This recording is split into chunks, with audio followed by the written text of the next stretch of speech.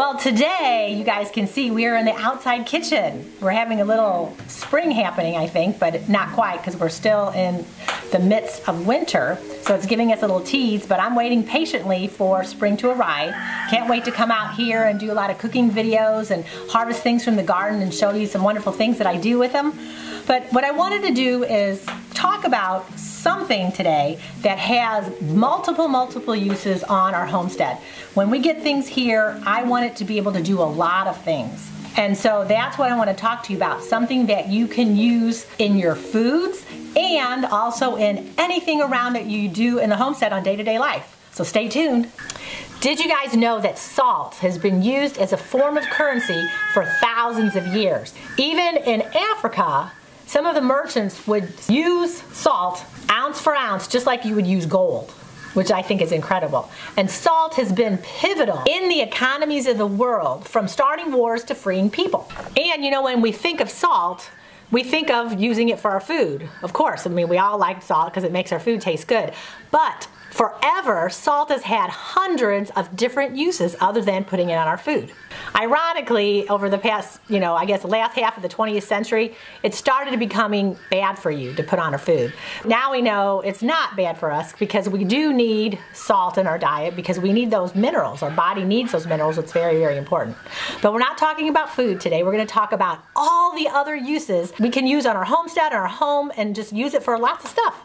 So get your seatbelts on and let's get going because I have lots of uses to show you today. Now, the first use of salt that you guys can use on your homestead is for your dental health. So I use it in my homemade tooth powder, and if you guys have not seen my video on how to make homemade tooth powder, you can check it out because it is wonderful and it cleans your teeth great, because I do use a little bit of the salt in my tooth powder. But it's good for teeth whitening. So if you use it, it's a gentle abrasive. So if you kind of make a little paste, put it on your brush.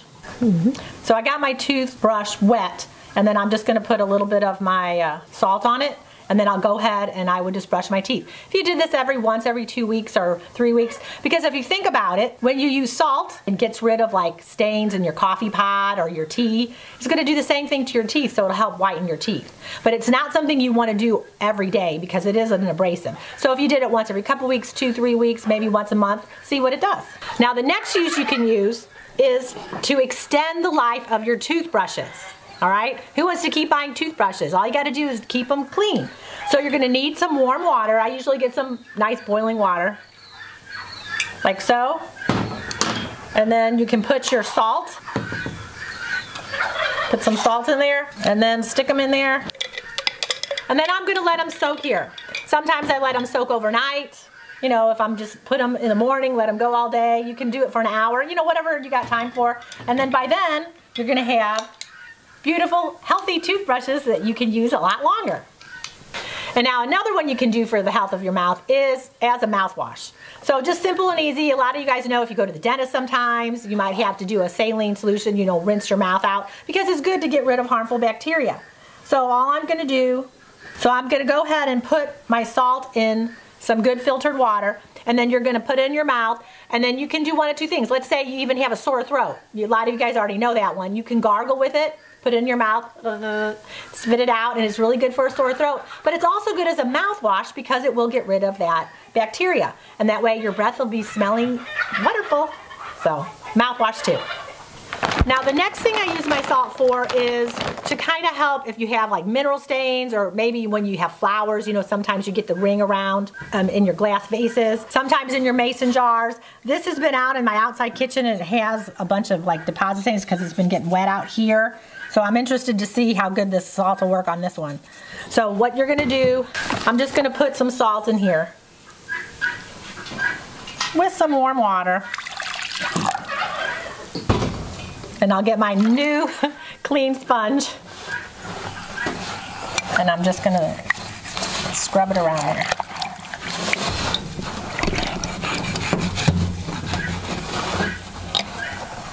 All right, let's see if it worked.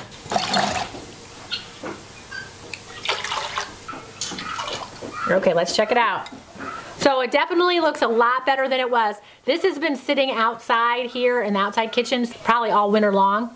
It looks really good, but I'm going to probably put some salt in here and a little bit of water and just let it set a little bit more, and then once it sets, I think it'll all come out and look perfectly. But it does work really good on your mason jars, because I have lots of mason jars and they do get a lot of those, like, you know, mineral deposits and stains on them. So salt for your glass. The last use for salt that I'm gonna do out here in the kitchen is how to revitalize your brooms, because, you know, who likes to keep buying brooms? I'm sweeping all the time out here, especially living in the country. So I want to keep the life of my broom as long as I can. So all you're gonna need is some hot water, and then you're gonna need some salt. You're gonna put probably a cup in there. You got your broom, you can stir it with your broom. And then all I'm gonna do is stick it in there. You can let it set overnight or just for a few hours, and then when you take it out, it'll be ready to broom 1,000 more times. Another use for salt on the homestead is in your laundry. It's wonderful to add to your washing machine, and that's what I'm gonna do right now. I'm gonna add about 1/2 cup to my cycle, as well as I always do use vinegar, because vinegar is good for disinfecting.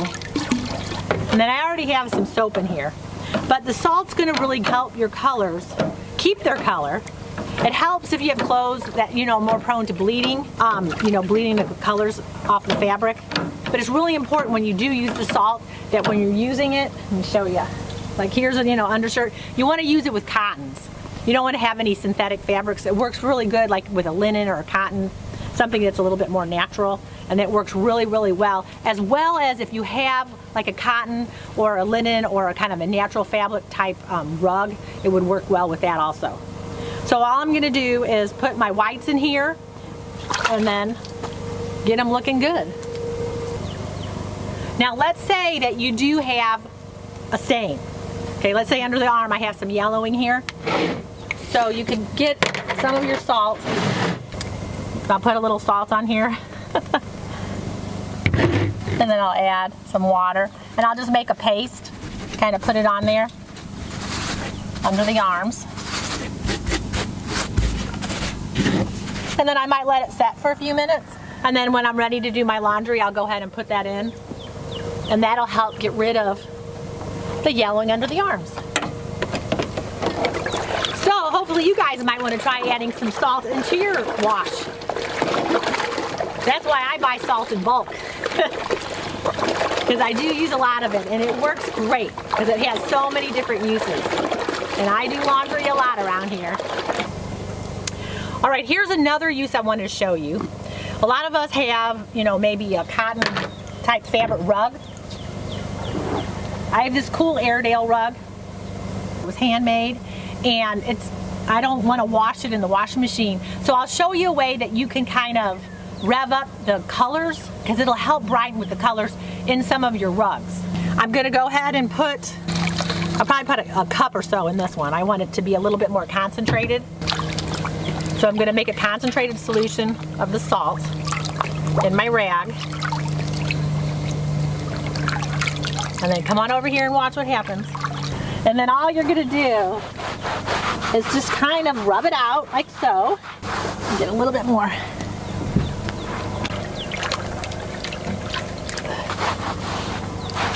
Getting brighter.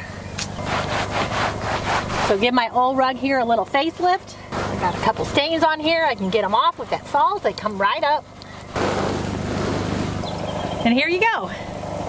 Kind of cleaned it up a little bit, freshened up the colors, and then that way I won't have to worry about washing it all the time. When you get your clothes and they're brand new sometimes and you have a lot of fading from them, so maybe if you have a brand new pair of blue jeans, or you got something that's like maybe tie-dyed, you know, that you're not quite sure about, I would do the same thing. Put a 1/2 cup of salt into your water in your washing machine, and then put your clothes that you're worried about that might bleed a little bit and put them in the cycle, and then go ahead and wash it as usual. Okay? Now, I know a lot of times if you do get something and it's brand new, you can make a solution here and let it soak before you wash it, and then that will really help it. It'll kind of set the colors. All right? One more idea that you guys can use your salt for in your laundry is if you do dry your clothes on the line, which I do, in the middle of winter, if you're going to dry them, sometimes if it's very cold, they will freeze. So if you're in colder climates and you do this, this really works. So all you're gonna do is get some salt and you're gonna put it in your rinse cycle. So when you're rinsing it out, you put the salt in your rinse cycle, put like, you know, half cup or cup, and then once it rinses, then when you're getting ready to hang up, they'll be less prone for them to freeze up on the line. But usually if they do freeze up, they still, when you bring them inside, they, you know, go ahead and relax. But the salt will help it where they're not quite so stiff. So there's another bonus one.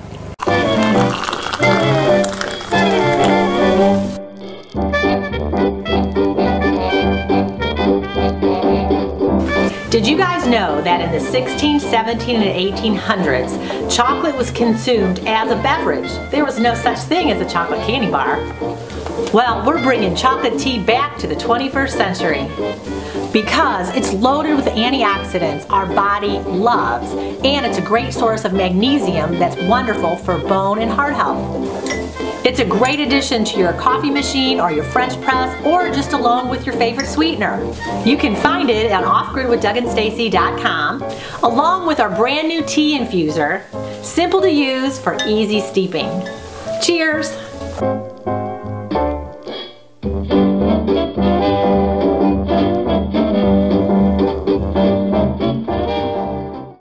So now we made it back in the cabin, and we're going to talk about uses for salt that we can use for our body. And I have a few of them that you may not have ever heard of before, and you might want to try. So basically, when we look at salt, you know, it is a mineral, and we find it in the ocean. Our body is filled with these same things that the salt is. You know, we need these minerals in our body. You're getting calcium and potassium and magnesium and sodium. All these things need to all work together. So if I'm going to use this and put it on my skin, I definitely want a good type of salt. I don't want to use an iodized salt at all. I want to make sure that it's unrefined, that it's going to have everything that it needs, because when you are buying iodized salt, it has been very high heat treated, like up to 1200 degrees, and then they put anti-caking agents into it, and it's just depleted of anything. You know, it may taste salty, but you're not getting anything from it. So when you're using an unrefined salt, and my choice is Redmond real salt, it's mined here in the United States, in Utah. You don't have to go thousands of miles away to get it.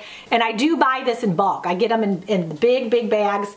And if you're interested in getting them in bulk too, and you can get a discount, just check out offgridwithdougandstacy.com and go to the shop tab, and then just click on there, and it'll bring you right to their site. All right, so now the first thing that I want to do is talk about something you can do for your hair. How many people have gone on vacation to the beach? And you know, whenever you go to the beach and you're swimming in the ocean, and then you go places and it's like, my hair looks so good. Why does my hair look so good? It's because you're putting those minerals and things on your hair. So I'm going to give you a little trick that you can do. You just need a couple cups of water, put it in a squirt bottle, and you're going to need 2 teaspoons of your salt, your unrefined salt. And you're going to put it in your squirt bottle. I'll give it a little bit more. I don't want to, I keep missing. It's 2 cups of water to 2 teaspoons of salt, and then you're going to need a little bit of an oil. And then you're going to need some type of oil. You can use coconut oil, you can use olive oil. I'm going to use jojoba oil, and you're going to put 1 teaspoon in there. And the extra that you spill, you can rub it on your hands. And all I'm going to do is shake it up. Shake it up, shake it up. Ah! I'm having trouble getting this thing on today. So shake it up really good. So the cool thing is with your hair, so right now my hair is kind of smooth, and I have pretty curly hair if I want it to be. All you're gonna do is squirt it, if I can get my bottle to work. Wait a second, what the heck? Here, I have another one. We'll go with purple. Purple is better. Okay, as I was saying, so all you're gonna do is, come on, you can do it. There you go. So you're gonna just spray it on your hair. And then all you're gonna do is kind of scrunch it with your hands. So if you're outside, because see, I don't really use a blow dryer. So for me, if I get out of the shower and I just, you know, kind of put this on and scrunch my hair like this and air dry it, or even get in front of the stove here, then my hair will get really curly. And the salt just kind of helps to coat it along with the oil that you used. Or if you use a blow dryer and just kind of scrunch it with your hands, you have really sassy, cool hair. So if you want that vacation looking hair, try a little salt with some water with a little oil. The next thing we're gonna do is work on a lip scrub. So all this takes is some coconut oil. And this is really easy. It's just gonna be 2 parts of coconut oil to 1 part of your salt. Okay, let's see if I can do it. How many people I think I can pour this thing in here? All right, so here, that's going to be 2 parts of my oil to 1 part salt.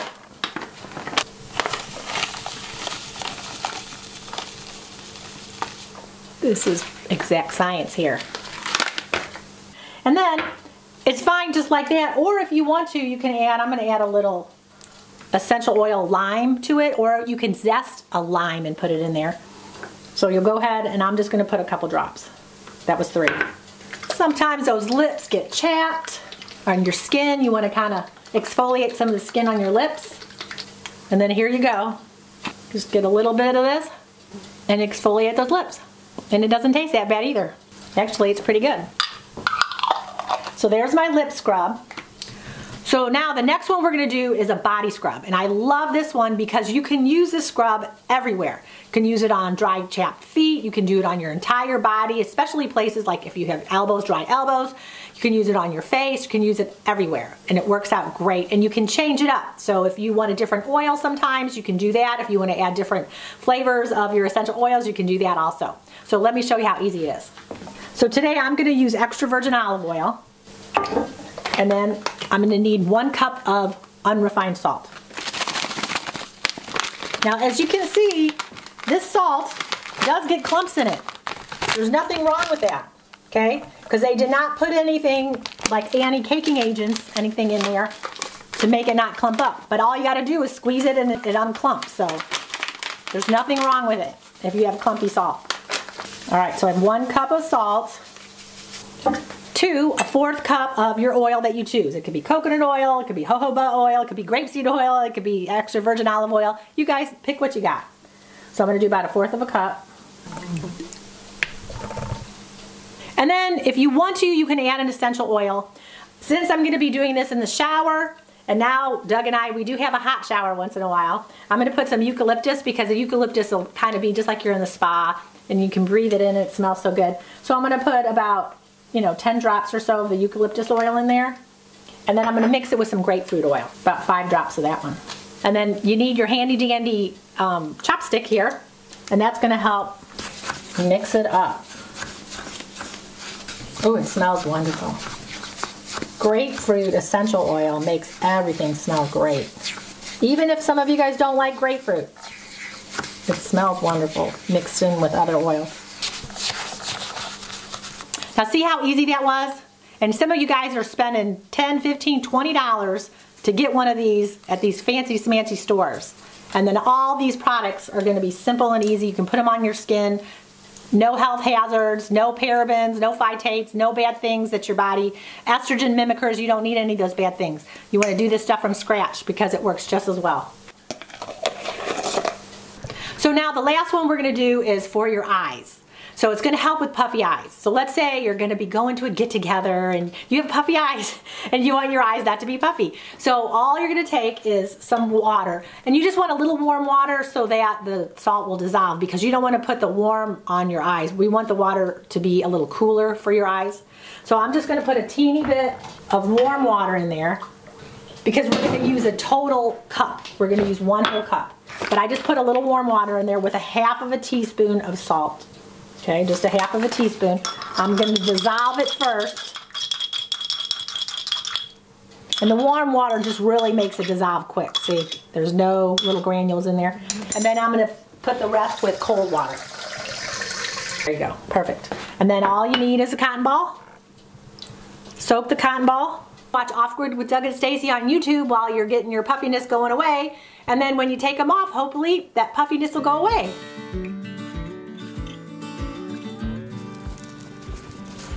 Run, Forrest, run! Run! Run! Hi, Forrest. How are you? Got to pet her. Yeah? Never pet her before. Oh my God! I think they know me now. They do. They're starting to know who you are.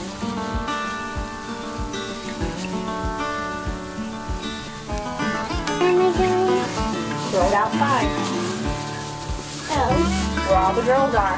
Throw it out, they're gonna follow you.